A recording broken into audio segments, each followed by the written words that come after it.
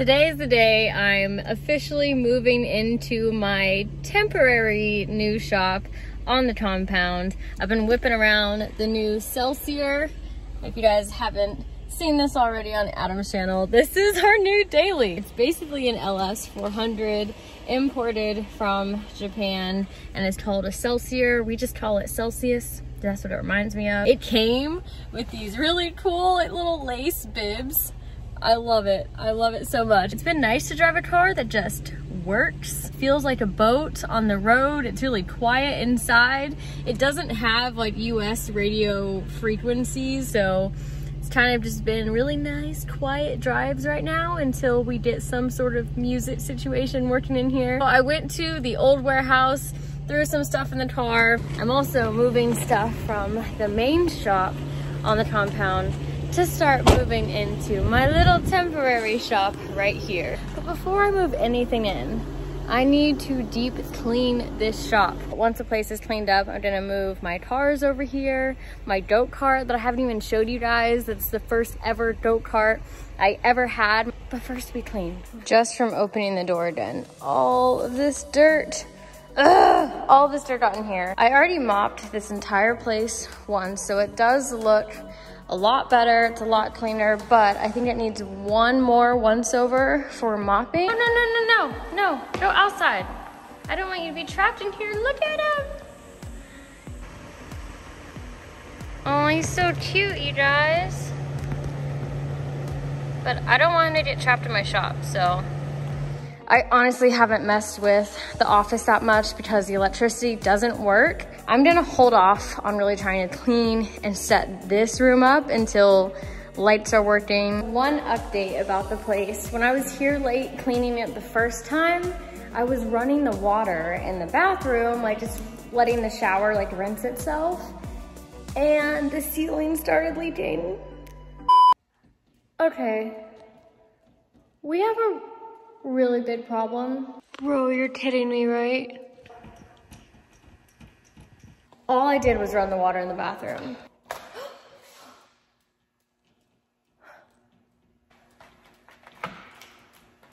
Ew. See right here though, it's solid where it's leaking. Just gonna put this here for now. Where is it at?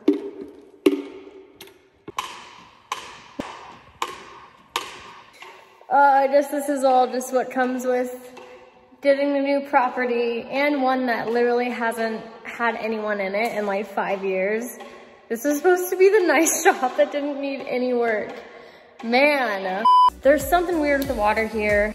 I don't plan to take showers here anyway. It's fine if you're just washing your hands, but if you leave the shower running like I did, that's when we got that problem. So again, I'm just working out here temporarily. We'll look into that down the road, but definitely not a priority. I would say the priority for this shop would definitely first be getting the AC working, because the AC currently does not work.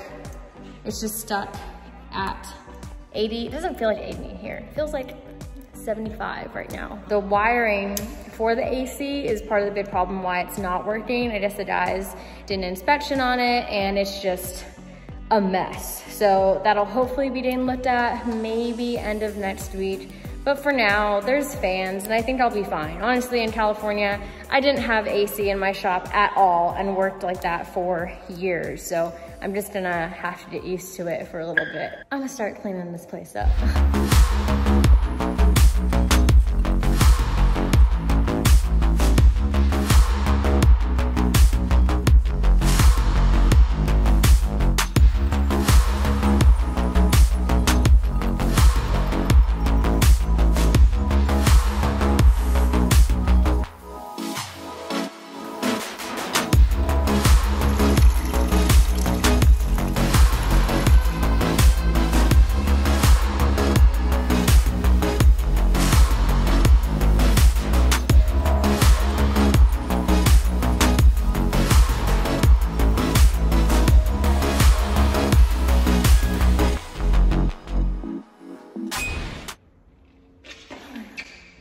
Okay, now I'm wishing I had that AC, but it's fine.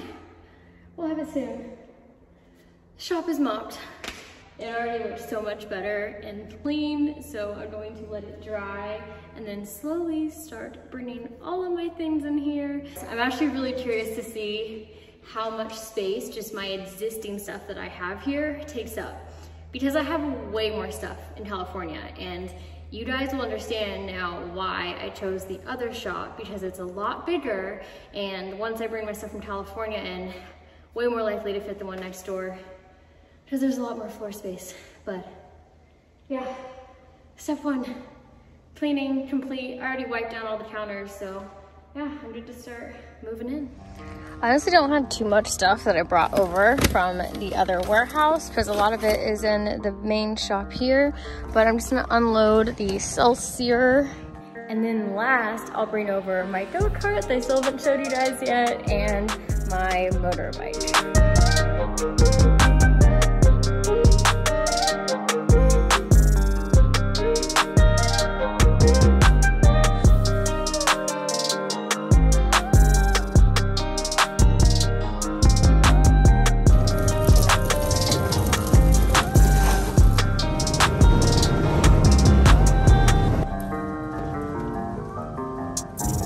Fun fact, my parents got me this pink toolbox forever ago for my birthday.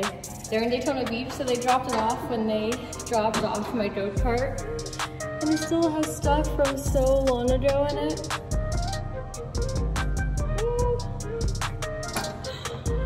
I haven't been through this thing in forever, but got my cute pink toolbox in here. Basically all the stuff that is mine that I'm gonna have in here for now is loaded in. Now we get to move the cars in.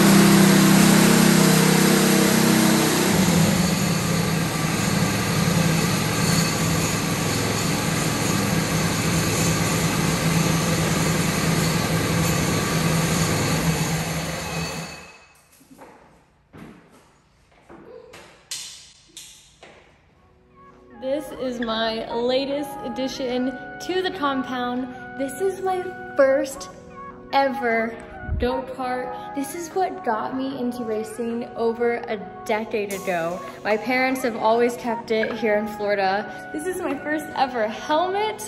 Just a lot of throwback vibes here. This is what started it all, you guys. This is why I am where I am today. I fell in love with motorsport, fell in love with racing because of this beautiful unit right here. This is a Briggs & Stratton 4-stroke engine. I raced in this kart in the World Formula class, started racing it when I was in Colorado. I won my first races ever in this kart. This was the first number I ever had, 77, that I still rock for the most part to this day. I actually got this kart as a hand-me-down and it was already the number 77, so I've just kept with that number throughout most of my career. And if 77 isn't available, I usually try and get a 7 or 07. I was 07 in Rallycross because 77 was already taken, but this is it, you guys. She still runs to this day. My dad's done a really good job keeping up with her. I have a spare engine over here in this box. I'm actually not sure why we changed it, so I'm gonna have to think back to a long time ago and figure out if this is still good or kind of why we have it back up. It's so wild to me that I have my kart here. This is what started absolutely everything. It's kind of sad, but also kind of convenient. I still fit in this seat, you guys. Let's see. Wait, gotta move some of the padding. Go-kart seats are supposed to hold you in really, really tight so you don't like fly around everywhere. The racing go-karts, really your seat is supposed to be set up exactly for you. and my seat still fits me a decade later.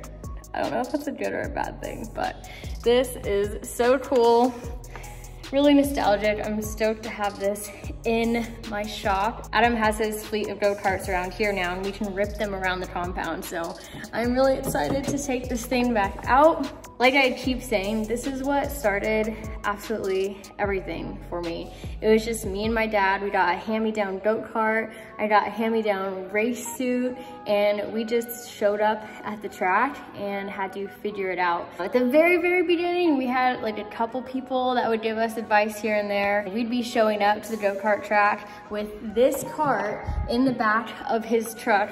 We use like those plastic sawhorses. There'd be all these other kids there showing up with semis, with spare chassis, spare engines. It was a gnarly first experience, and welcome to the motorsport world when I did my first year of competition in this kart. And in the beginning, some people were helping us out, and then throughout my first season, we started getting more and more competitive once I got the hang of things. Just being thrown into this world, we started to be competitive, and I started winning races, and that's when just no one else would help us out anymore. I also got like pushed off track for the very first time in this thing. Kart racing is what taught me how to like stand my own ground, because it was a lot to get thrown into. It was just me and my dad, and when I started being competitive, people were like getting mad, and I had this guy like trying to run me off the kart track and the part of the track where you couldn't see as a spectator. So I had to learn very early on and very fast that you need to put your elbows up, you need to stand your ground. It's really cool to have this kart here. I'm glad we never sold it.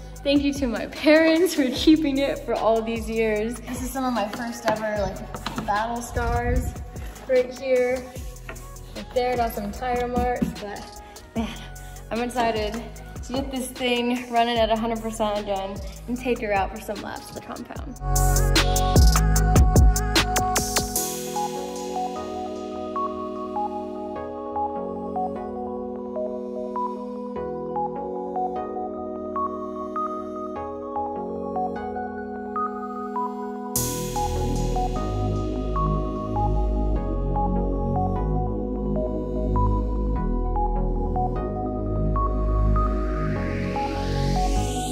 I did about a year, a little over a year of go-kart racing before I started transitioning into cars, because it was just too expensive for us to keep up with at the higher levels. And at least with cars, with the bigger events, there's more spectators. It was something that I would be able to go out and start building sponsorships and partnerships for, because there was actual value there that was a lot greater than go-kart races and most go-kart events. It was my first step and experience into motorsport. I knew I loved it. It was something I wanted to do for the rest of my life. But for me, if I wanted to race, I had to fundraise the money. I had to go out there and get sponsorships. Every weekend I was at the track networking, walking, introducing myself, cold calling like every company around, because I thought that's how sponsorships worked back in the day.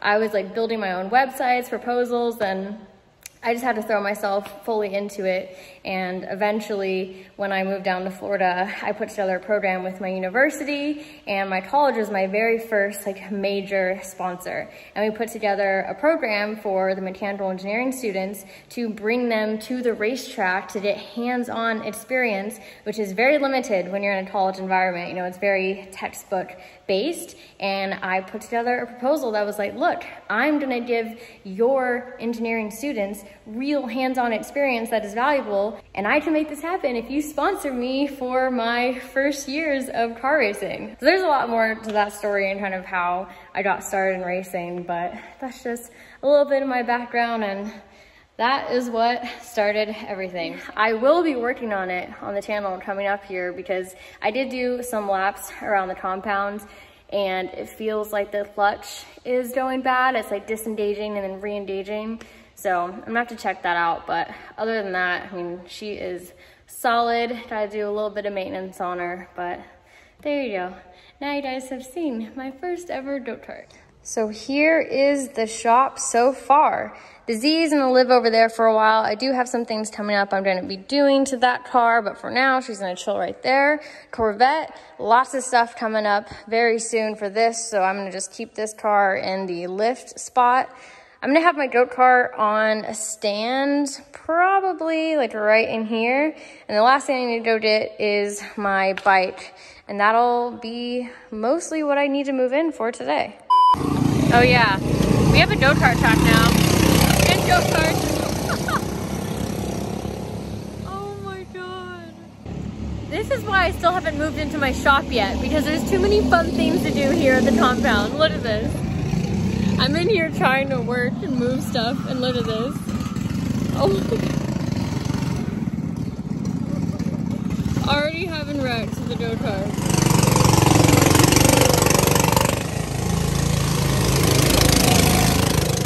I need to stay focused. I'll have fun later. I need to stay focused. This is so hard. And this is exactly why I am so stoked to get my goat cart up and running and just lapping it every day. This is gonna be so awesome. Honestly, I'll probably end up just driving the fleet carts a lot more. We have 6 of them total. These 2 are temporarily down, still getting fixed, but 4 of them are running.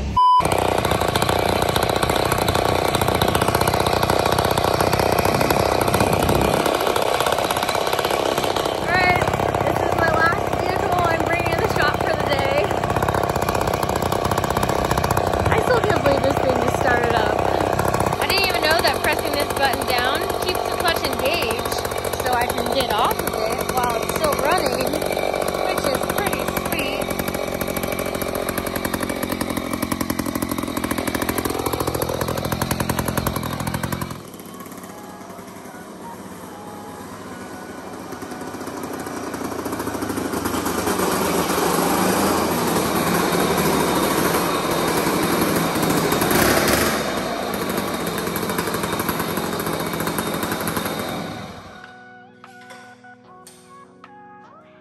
Alright, here is the shop. Day 1, we got the Barbie Z in a little spot back here. Definitely gonna put my House of Pre banner up right there tomorrow. Got the Corvette, my goat cart, and the motorbike. I am so excited for this little bike, you guys. Like, I've been doing tons of research nonstop. Got a lot of plans coming up to maybe restore this one, maybe take a different direction. Probably gonna be in the next video, but I've been so stoked on this thing, and from the comments it looked like you guys were as well. So I'm excited to start digging more into kit bikes.